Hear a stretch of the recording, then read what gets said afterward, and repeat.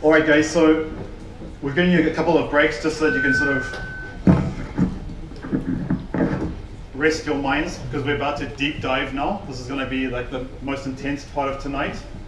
And hopefully you walk away with some new knowledge from this next session. All right? So the first lesson of StarAi, Epsilon Greedy, your first reinforcement learning algorithm, or what we like to call in reinforcement learning agent, kind of like the matrix. Right, so this session is going to consist of 5 parts. The first part is going to talk a little bit about a toy problem called the multi-armed bandit problem, and we'll jump into what that actually means in a couple of minutes, 2 minutes. We'll then dive into what is known as exploration versus exploitation, the concept here. It's crucial for you to understand this, for you to then be able to understand Epsilon Greedy. We'll then talk a little bit about how Epsilon Greedy solves the exploitation versus exploration problem. We're then going to go on a detour, a little bit of a diversion, and talk about OpenAI Gym and why it's important. And finally, we're going to wrap this all together in an exercise. We're going to solve the multi-armed bandit problem using Epsilon Greedy in OpenAI Gym. So there's quite a bit here to cover, so let's get to it. So the reason we're teaching you Epsilon Greedy again is this idea that like we're trying to give core pieces of knowledge and then build on them and add levels of complexity. So this is kind of ground zero where we are now. But you can actually still, once you leave tonight, you should be able to walk away and actually be able to do useful stuff with this if you are that way inclined. All right? So, what the shell is a bandit? A bandit is simply this. It's the American term for a slot machine, or like what we like to say in Australia, the pokies. So what the shell then is a multi-armed bandit. It's just several of these machines stacked together such that you have multiple levers to pull. That's all that a multi-armed bandit is.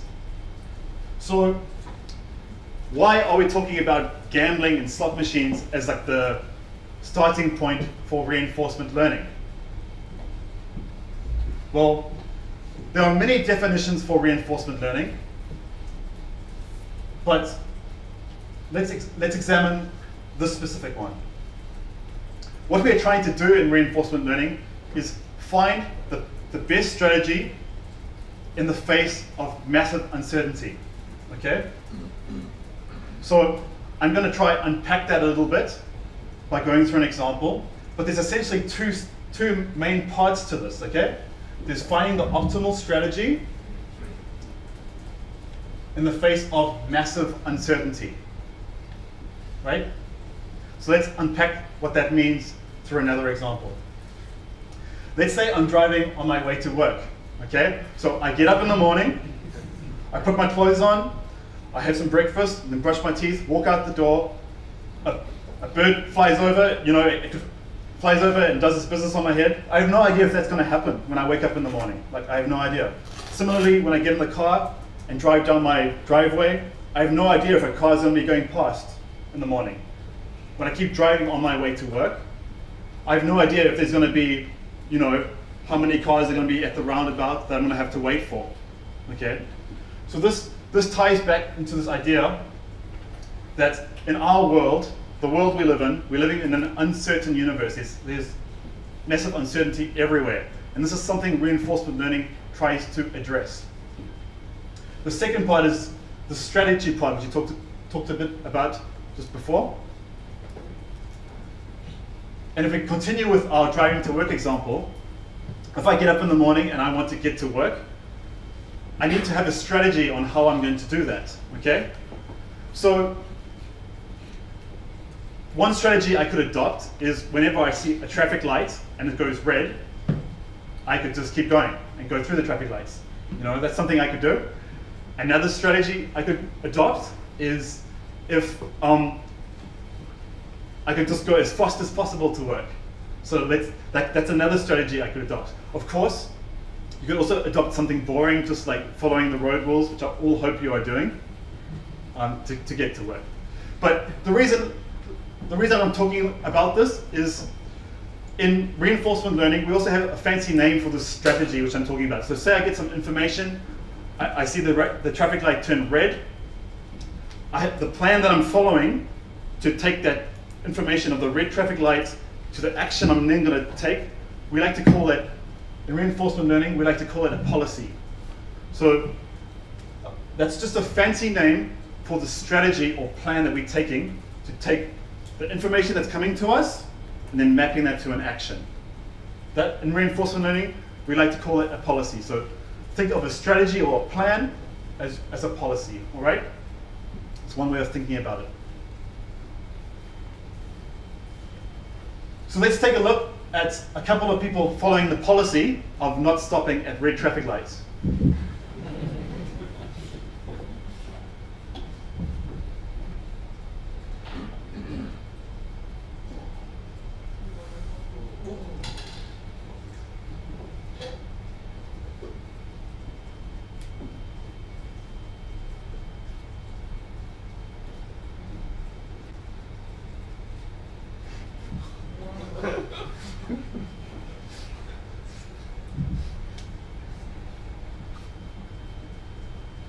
All right, so you'll kind of get the idea that these guys adopted the strategy, or like we like to say in reinforcement learning, the policy of when they see a red traffic light, that's the information they see, the strategy they're going to follow, the actions they're going to take, is to just keep going. That was the policy they had adopted. So we talked a little bit about uncertainty in the world, we talked a little about strategies and policies. So how does this then tie back to the multi-armed bandit problem? Well,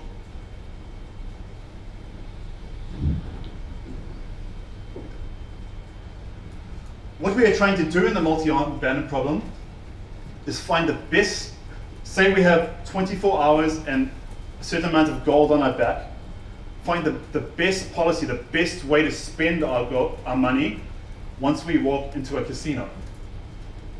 And the reason we're trying to do this, the reason this is the sort of starting point of reinforcement learning is that when you walk into a casino and you have all these different slot machines in front of you, each slot machine is tuned slightly differently, right? It has like different parameters to the one next to it. So we have no idea how it's going to respond when I put money into it. Put money into it, I have no idea sort of the cash payout I'm going to get. That is the uncertainty bit of the multi-armed bandit problem. But before we get to the Epsilon Greedy algorithm, so we've talked a bit about the multi-armed bandit problem. Now we need to understand the idea of exploration versus exploitation before you can sort of get an intuitive understanding of how Epsilon Greedy works. Right. So there's this age-old problem in life, and it goes something like this. Let's say that you're on the hunt for a hot date, okay? So what you've done is you got your phone and you've installed Tinder and you go onto the internet and you download some strategies and techniques that you think you're gonna try out, some jokes and stuff. You try out these jokes and lo and behold, after some time and some failure, you manage to land yourself a hot date, okay? So you go and decide to go on a coffee date. It's like 10 o'clock in the morning, drink some coffee, and this date's gone on for about 20 minutes, and you're like, this person is just talking about themselves. That's all they've talked about this entire day. So scratch that for the Tinder person. That wasn't very much fun. So you think, oh, I don't know, Tinder's kind of lame. I'm going to go and hit the pub with my mates on Friday night. So it's Friday night, you go out, you have a little bit of liquid courage, and you see your mates talking to a girl over there. So you're like, okay, I'm going to go and approach this person, go to them, you talk to them, you start talking to them. Conversation's going for about 5 minutes. And you begin to realize this person has really bad breath. I don't think I can go much further with this person. So cut that, carry on, having a fun night. It's getting towards the end of the night now and running out of steam. But over the corner of your shoulder, you notice that somebody's been checking you out all evening. So you manage to muster the last of your courage and you go up to them and you talk to them, you hit it off. 2 years later, you get happily married. End of the story. So what has this got to do with reinforcement learning? Why did I just tell you this story? Well, this is one example of the exploration versus exploitation dilemma, right? So the exploration phase of what I just talked about there was you going out looking for potential partners, right? Going on dates. The exploitation phase is when you've chosen the best option which you think suits you, and you go into exploitation and you start a relationship with that person, or whatever. So let's make this a bit more concrete with a few more examples.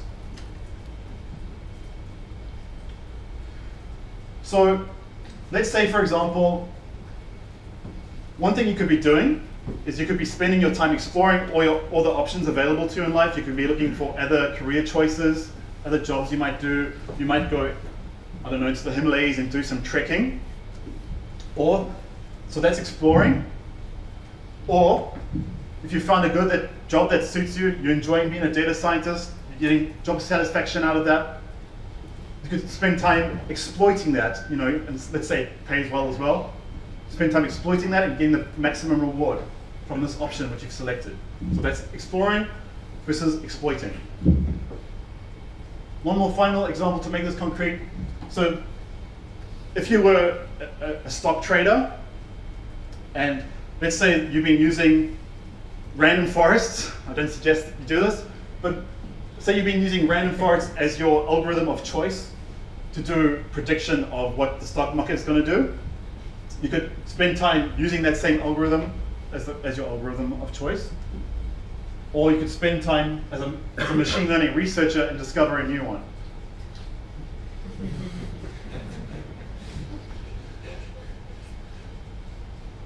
All right, so we've covered the multi-armed bandit problem. And we've also talked a little bit about exploration versus exploitation. Okay? Now we're going to talk about the heart of all of this, the Epsilon Greedy algorithm.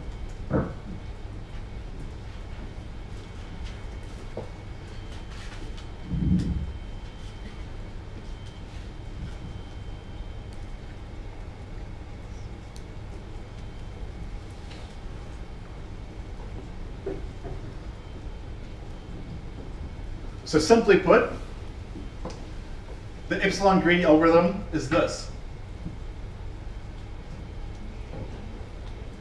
Get that? Because when I first saw this, I didn't either. I closed the book and walked off and did something else with my day. So what I'm going to do in this next part of this lecture is break apart what all of this is in sort of piece-wise little bits, and hopefully you'll get an understanding of what this means. But I know there's some of you in the audience that can probably look at this and understand it, and if you're one of those people, I envy you. All right.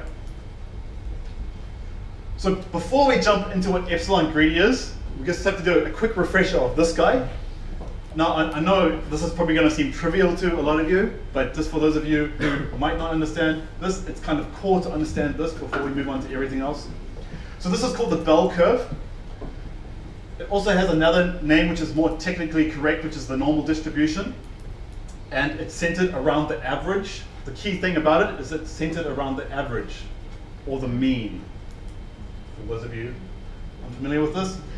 So we have a bell curve, or normal distribution, and it's centered around an average.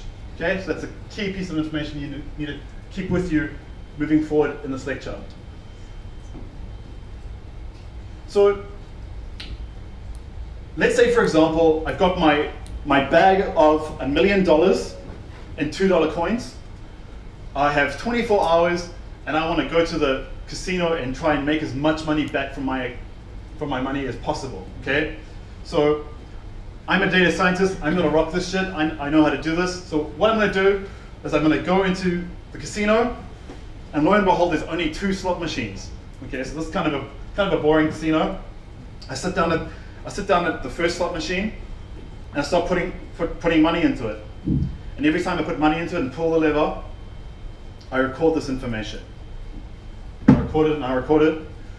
And the casino operators, you know, they are really nice guys. They let me bring my laptop in. So I put all this data into a big Excel spreadsheet and I plot it. And lo and behold, this is the result that I get, okay? So we can see from this graph that around, what do we go to, 44, when I pulled the lever, 44 times when I pulled the lever, I managed to get a payout of around $70, okay? When I pulled the lever around 12 times, I got a payout of $80, okay? That's kind of how this works. And also, this is a really good slot machine because it's normally distributed. So, I mean, this is like, you couldn't ask for a better slot machine, right? So, I'm finished with slot machine after about 4 hours, so I jump over to slot machine 2, and I sit down and I start doing the same thing. Put coins in, pull the lever, record this information. And I plot all this information into Excel, and lo and behold, I get out this graph. So here we can see that we have 2 normally distributed bandits or slot machines, right? But when we compare them, we can, I mean, this is kind of trivial, but we can kind of see when we visualize this in a graph, what is going on. We can see that bandit 1 has the highest payout of $70 as opposed to bandit 2, which only has a payout of $65. Okay. So here we solve the multi-armed bandit problem using only random sampling. What does that mean? That means I went into the casino, I pulled the levers, gathered some data, just pulled them at random. When I plotted them, I was able to sort of establish which bandit was the winner, which slot machine was the winner, by seeing what the average payout was of that slot machine. Does that make sense? You guys with me on this? Yes. Yep. Yeah. Cool. All right, but where does we've talked a bit about like the random part, the exploration part of this. Where does the exploitation phase come into this? And that's where Epsilon comes in. So Epsilon is just this symbol. For those of you in the audience who might not know, it's just a Greek letter, so don't be afraid of this. But what Epsilon does is actually really, really interesting, okay? So the next slide is a bit of math, so bear with me on it, because I'll sort of explain what's going on, okay? So Epsilon is simply this. It's the probability of our exploration to the probability of our exploitation, and it's equal to 1. That's all very well and good. Well, what Epsilon really is that you can kind of think of it as a volume knob. It starts off at 1, and what it's controlling is the ratio of our exploration to the ratio of our exploitation. Does that make sense? So Epsilon is the kind of thing that's selecting between the amounts of exploring we're doing to the amounts until eventually, once we've found a good solution, to start exploiting that solution, right? So to make this more concrete, when epsilon is equal to 1, exploration is maximized. What does that mean? Anyone? Carefully run this tool. You've chosen, yeah, you totally, you always pick something different. Correct. Exactly correct. So when epsilon is equal to 1, you're choosing actions at random. You're just randomly sampling the options that are available to you.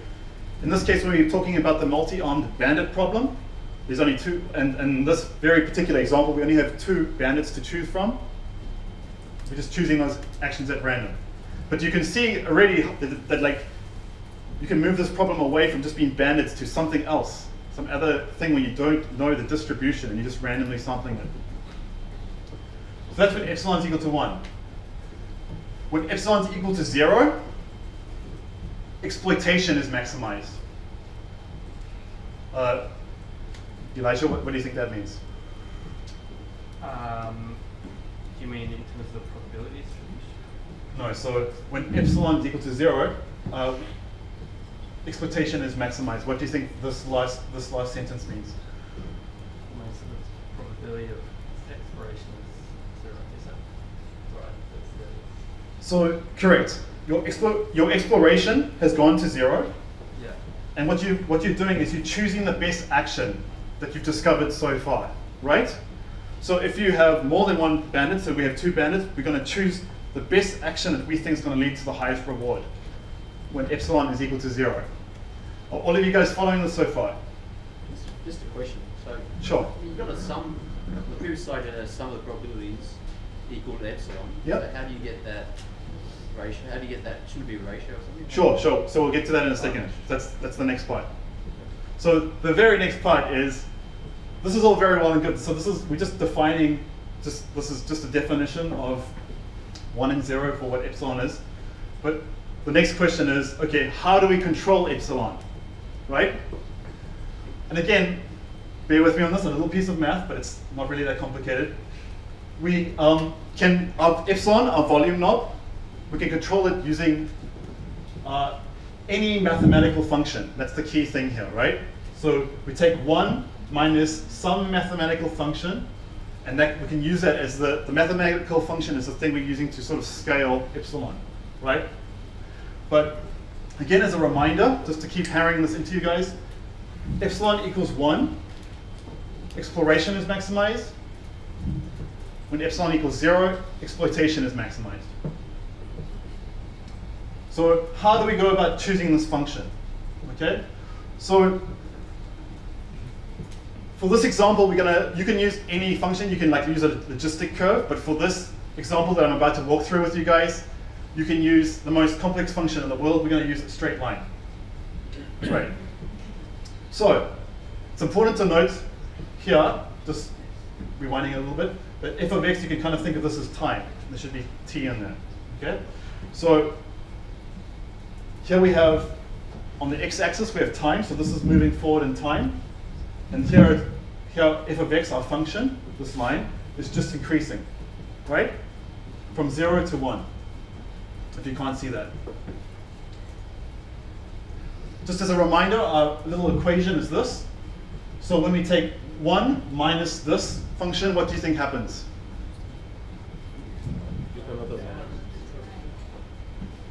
So exploration is maximum at 0.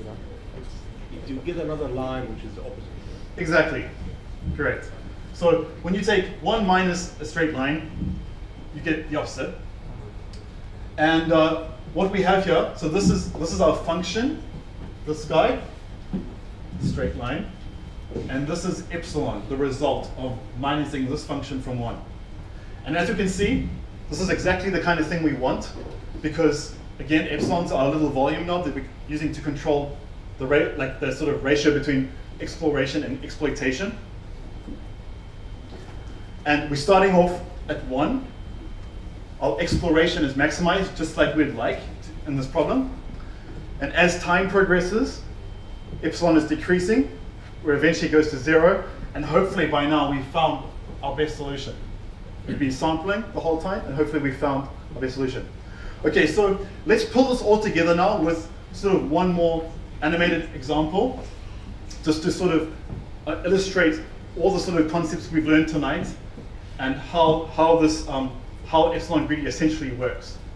So just as a reminder, epsilon, which was just our function before, the straight line, kind of think of it as a volume knob, okay? Controlling the ratio between exploration and exploitation. All right, so let's walk through this example. So we're back in our casino again, and we start off with epsilon set to 1, and we sample bandit 1, and that gives us some data, gives us a reward. We sample bandit 2, that gives us some data. We sample bandit 1, that gives us some data, and we sample bandit 2, that gives us some data, right? All the while this is going on, whilst we're doing our sampling, epsilon is decreasing, okay? It's decreasing like a little volume knob. So we repeat this process, we sample, get some more data, start building up our little distributions, because remember, the whole point of this is we don't know the distribution that could exist in the slot machine. We're trying to find it via sampling. That's one of the key ideas here. So we sample, get some more data, The whole time this is going on, epsilon's decreasing. Sample, get some more data, sample, so on and so forth. Epsilon's decreasing. As a caveat here, and we'll get to why this is in a second, you never want epsilon to go to 0. You kind of always want to be exploring a little bit, but we'll talk about why that is in a bit. But anyways, so we've gathered some data, and these are our distributions, which we talked about before. And we can see that this one has an average payout of 70, and this one has an average payout of 65. And that's pretty much how Epsilon Greedy works. So by sampling our problem, which in this case is the multi-armed bandit problem, we sample it, we get some data, we build up these distributions, and then we find that the distribution with the highest return, which in this case is bandit 1. All right, so that's the multi-armed bandit problem, Epsilon Greedy, exploration versus exploitation. We're now going to talk a little bit about OpenAI Gym and why it's important. So OpenAI Gym was released about 2.5 years ago to little fanfare. But in the reinforcement learning world, this was a huge thing. Okay, so the reason it was a huge thing was because prior to Gym, there was no common interface that gives you standardized inputs and outputs for doing reinforcement learning research. So what this means, I'll take it back to another example. Way back in 2009, when I was doing my little research for my honors thesis, I had to code up my own environment in C, and then plug in my little reinforcement learning algorithm. But if I was to try and compare my results to some researcher, say in China, it wouldn't be very good because we had like no standard to sort of like compare them against. It would just be my curve versus his, but all the underlying variables would be different. So how OpenAI tried to solve this problem is by providing a standardized API with common inputs and outputs focused on reinforcement learning, on the reinforcement learning framework. We'll also get to that in a couple of seconds. So now we can compare the results from now in 2018. If I want to do some really basic research in reinforcement learning, say in Gym, it exposes like a whole bunch of several interfaces, such as there's box 2D environments in there. There is Atari 2600 games like the ones I showed you before in there that you can play with. There's a whole bunch of new ones with robotics. But the key idea is they've provided all these common environments, and they've wrapped them in such a way that they provide the same inputs and outputs that you can use for your experiments. And we're going to be making extensive use of OpenAI Gym throughout the rest of this course. Right, so I promised you we'd get to an exercise, and that's exactly what we're going to do right now. So we're going to try wrap everything we've learned about right now into an exercise, and hopefully that'll give you the intuition of how Epsilon Greedy is working.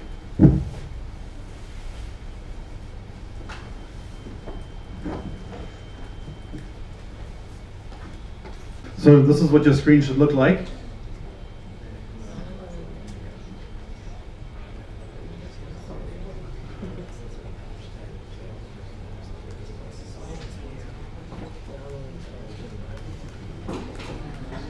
Has everybody got that on their screen?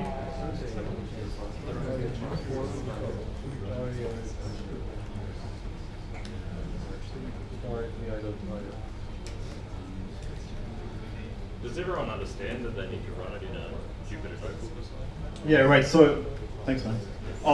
Yeah, so we're going to be running this homework exercise live in your browser. We're using a tool called Colaboratory. The key fundamental thing to take away from this is that this is the front end. The back end is on a server somewhere with a quite a powerful CPU, a whole bunch of RAM. You can connect your Google Drive to this as well.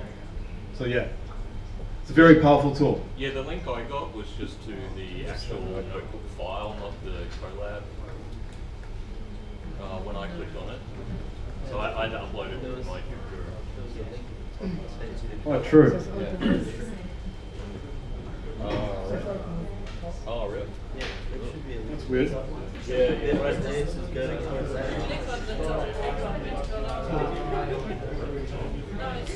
Oh, right.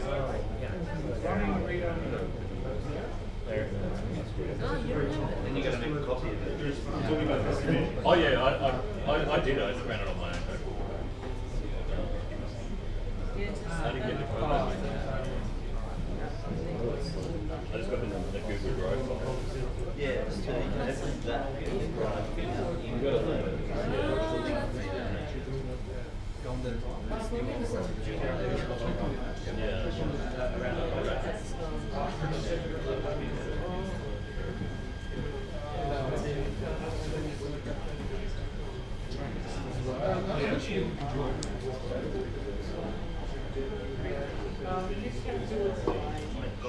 All right, everyone, so the way you solve this problem is like following. You click this link, there, it opens up this thing, but then this little thing appears up here, right? You click that and go open with co-laboratory. It says you can only view. Yep, Is that yep, so that's intentional. I don't want you modifying my pristine notebook. But no, in all seriousness, what you do next is you go File, Save a Copy in Drive.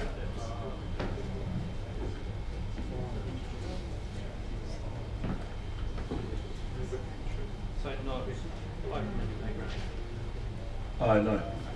Open Playground means it's running locally.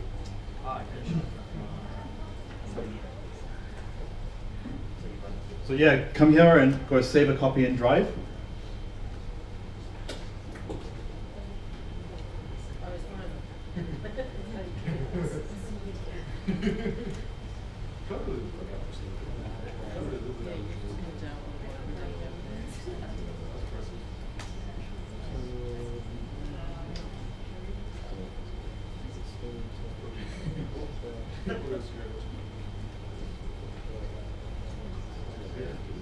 So we're going to be making extensive use of collabs throughout the duration of this course. I'll show you why in a couple of seconds. So by the way, you can update the setting as well if you want to save this, if you want to save your outputs over there. But yeah, the reason that collabs is so great is it also gives you access to a free GPU, which is a Tesla K80. And you get 12 hours access to that before the notebook's reset. But you can download the weights from your neural network if you have a training one and carry on going. So that's just a hint. So yeah, all right. So let's start getting through this first exercise. Have you all got it open on your laptops?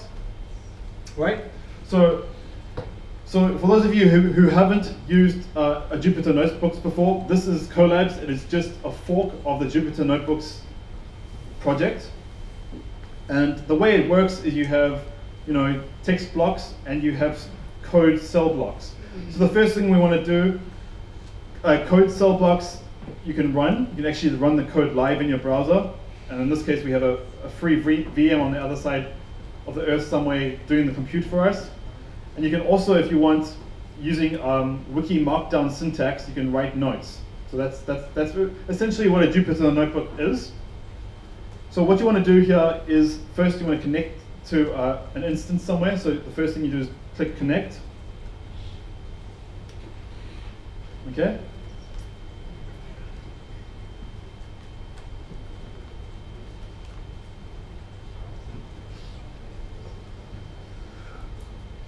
So you should all have a little green arrow next to your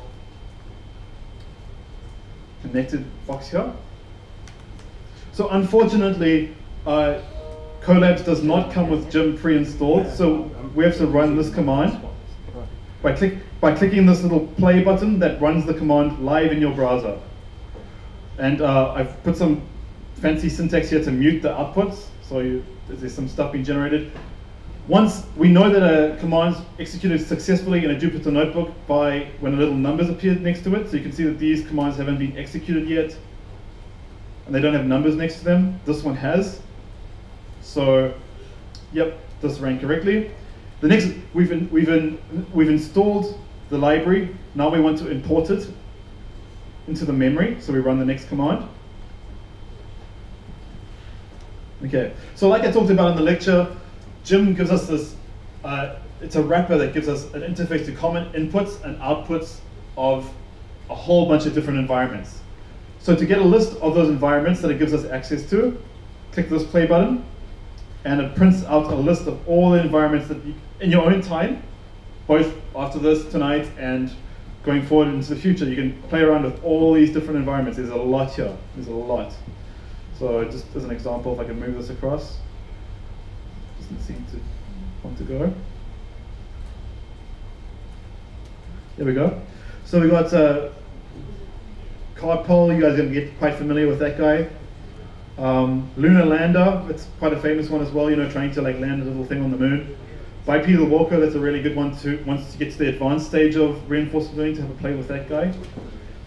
You know, and then there's several other ones from Atari, but you get the point. There's a whole bunch of different environments that OpenAI Gym gives us a common interface with. Right. So, unfortunately, it doesn't give us a multi-armed bandit environment, so we're going to have to download that off somebody's Git repository and install it. So just run the next two commands. Oop.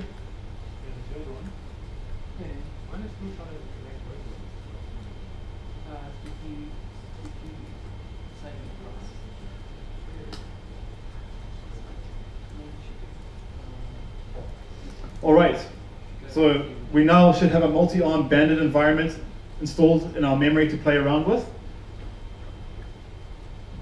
by clicking this one.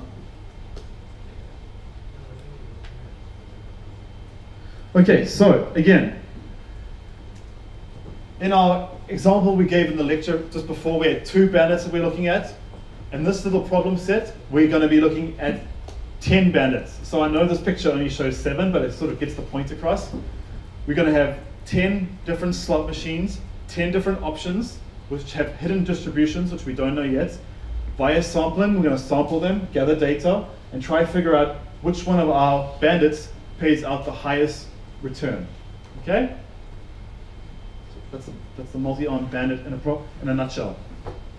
And if any of you guys are more like you learn through reading, there's plenty of notes here to walk you through this as well, if you're not catching anything I've said.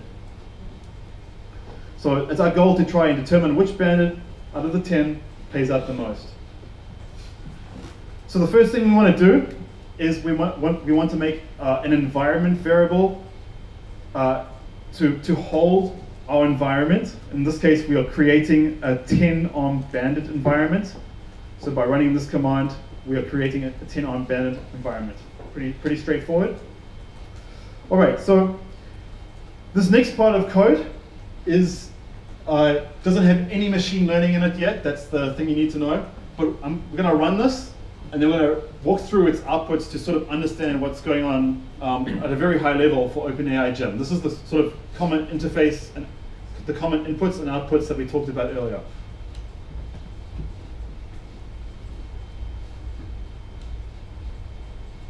So let's run this. So it should print out about 5 times, I believe. So we're going to take apart each sort of line of code here and see what's going on under the hood. So we alluded to this earlier, but unlike the other sort of genres of machine learning, reinforcement learning is kind of in its own little category, and we'll deep dive into, in a future lecture, we'll actually deep dive into why that is. But for now, it's good to understand that reinforcement learning is kind of this framework, and it's this framework that's on the screen right now, right? So I'll explain it, and then we'll see how it's implemented in the code.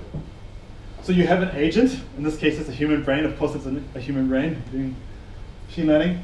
And your agent, this is where you usually substitute your algorithm. Your agent takes an action. In the case of Space Invaders, there are, I believe, 5 actions available to you. You can go down, there's 3. You can either go left, go right, or shoot. So there's 3 actions that are available to you. You take an action, you feed your action into your environment, which is the Atari game console here, that produces 2 things. At this step, it produces 2 things. So it produces a reward, which is fed back to your agent, and then it produces the next state, the next bit of information that your reinforcement learning algorithm is going to take in and then interpret and then do something. So it takes the information in, based on what your algorithm is, takes another action, which is fed into the environment, which produces a reward and a new state, and this goes on and on. And this is reinforcement learning in a nutshell. Okay? So let's see how Jim implemented this little diagram below. So this is pretty much explaining what we just talked about before. So we created our environment, and that's held in the EMV variable. The very first thing we need to do, so say you wake up in the morning, you get some light that comes into your eyes, and that's the very first piece of information you get to start making decisions for the rest of the day. We need to do the same thing with Jim, so we need to reset it, and that provides our very first observation. So again, observation is a technical word. We also call this state in reinforcement learning. It has two names, observation or state. And what that is like in the diagram just before, a state. One example of a state is just this very image here. You know, state number 2 might be the image after it. State number 3 might be the image after that. Or we can also call it observation. It means the same thing. So the very first thing we do is we reset our environment. So in reinforcement learning, every playthrough of a game or simulation through an environment is called an episode. That's the technical name we give it, right? In our little loop that we did prior, we did 5 loops, so 5 episodes.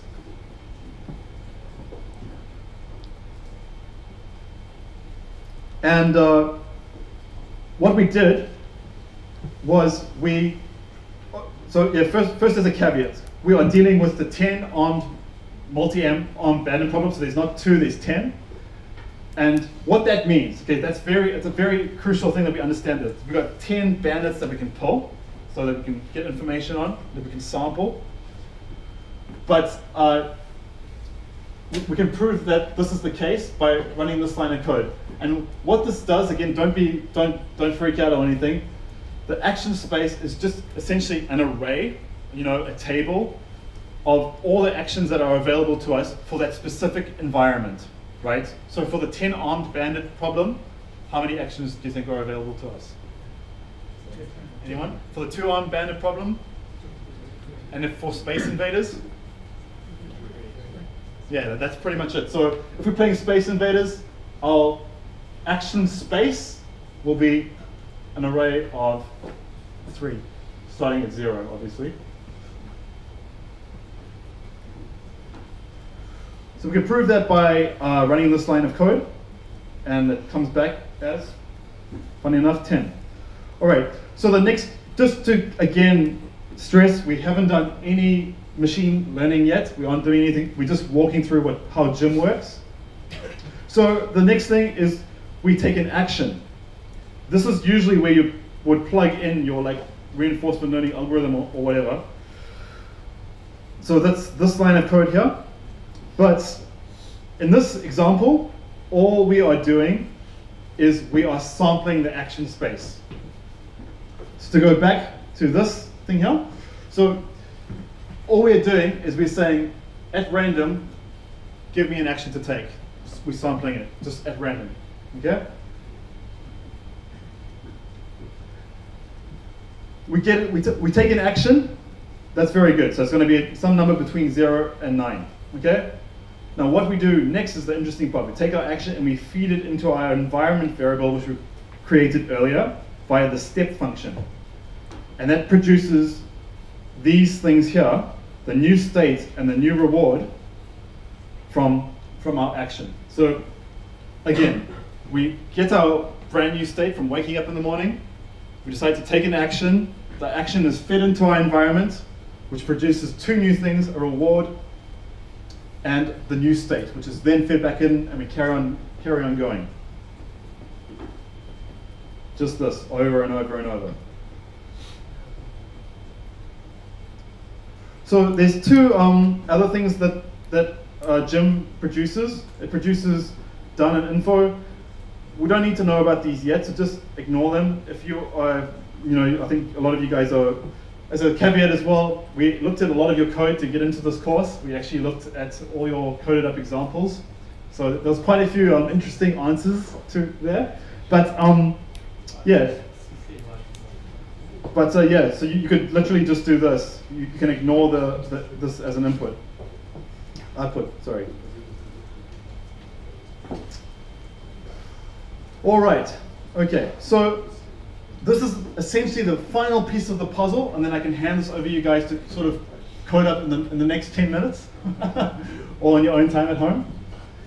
But okay, so the last piece of the puzzle is this thing called the reward average sampling learning rule, okay? So the Epsilon Greedy algorithm is kind of a synthesis between two ideas. You're combining a purely exploratory agent. Now, if you had the case of an exploratory agent, just purely exploratory, it would just randomly sample all your actions that are available to you forever. Just that's all it would do. If you had a purely greedy agent, it would, it would find. It would be like a dragon. It would find like a pot of gold. It would find and just sit on it and just sit there forever. Like it would find one option and just sit on it. So the Epsilon Greedy algorithm is kind of like a synthesis between these two ideas. But like we use epsilon like we talked about previously as a volume up to control the ratio between these two things. So one way of saying that is like we take an epsilon chance at doing an exploratory action. Okay.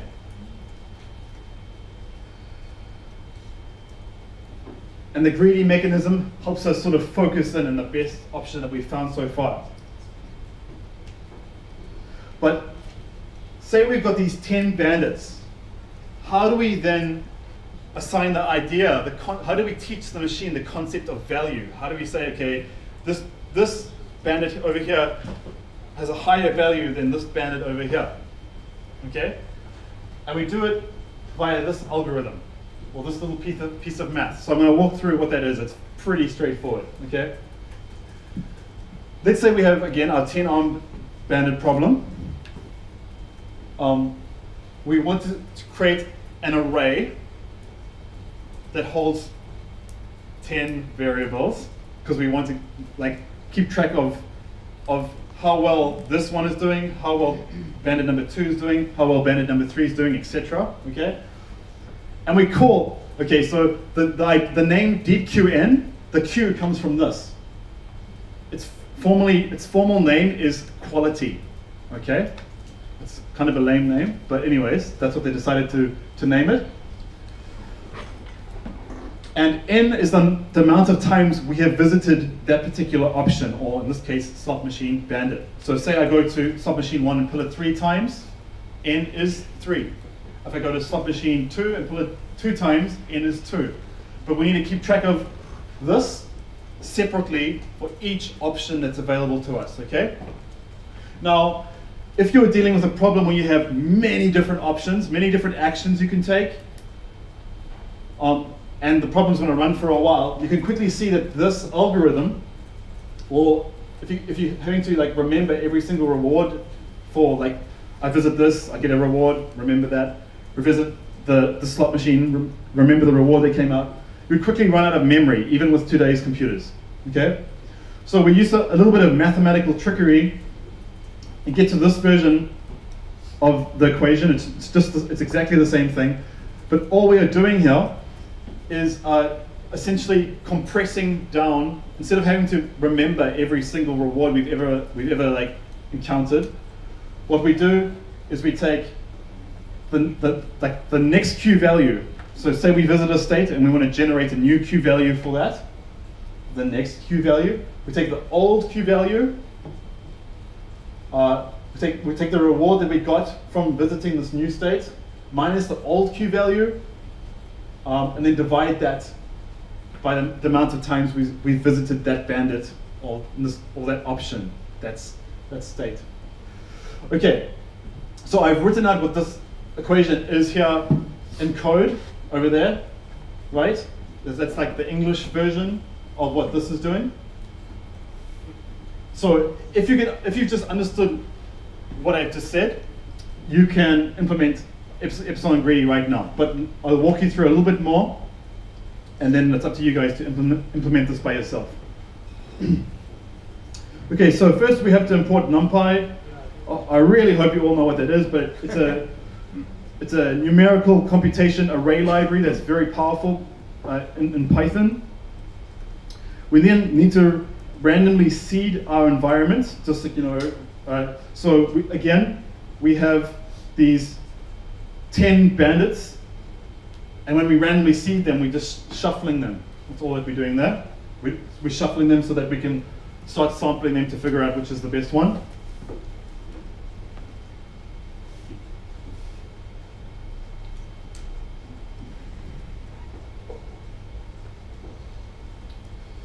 So we seed our environment, we shuffle which bandit is which. All right, so time to write some code. All right, so we talked about how many bandits are in this example. How many do you think that is? 10. So write that answer into the notebook. You guessed it already, it is 10.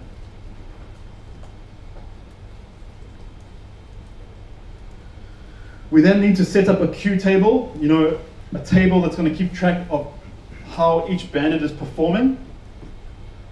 There's 10 options. So the first, we haven't sampled anything yet, so we have to initialize it with zeros. That should be intuitive to you. So we haven't done any measuring of how well these bandits are performing. So we just say, okay, they all are 0 at the start. All right. So the next little part is we need to make an end table. So not only do we need to keep track of how well this bandit is performing, but we also need to, like bandit 1, how well is bandit 1 performing? We also need to keep track of how many times we visited it. We call this like an end table, right? Number of times we visited a table. So complete the next line of code.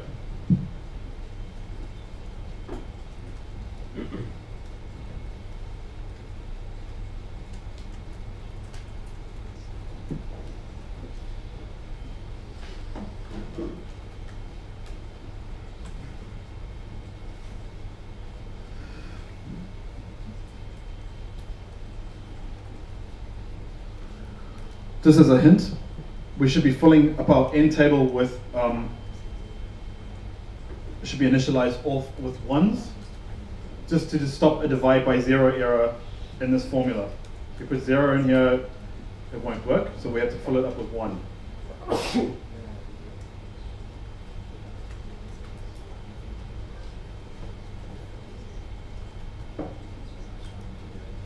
All right, so if you haven't guessed it already, it's this.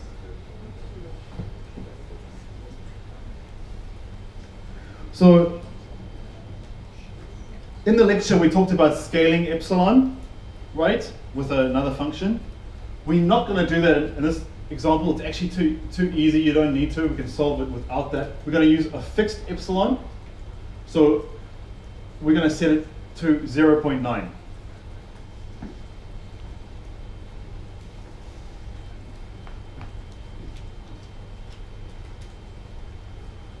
All right. So below, I've written the pseudocode for how you can go about implementing the Epsilon Greedy algorithm. So again, for those of you who might not know what that is, pseudocode is just essentially a cooking recipe for how to create an algorithm in computer science. And for every single thing here, I've sort of given you the ingredients to create it. So say, for example, I don't know, say you wanted to create a loop that looped 1,000 times.